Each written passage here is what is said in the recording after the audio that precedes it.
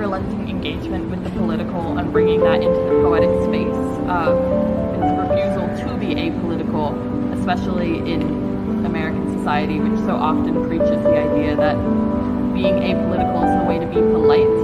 I think that kind of fearlessness to talk about these things and to be angry about them, but also productively angry, is just really inspiring, especially in a climate that is very exhausting to live in. It's tiring to think about these things constantly, but his kind of persistence and his feel that it's necessary is really inspiring.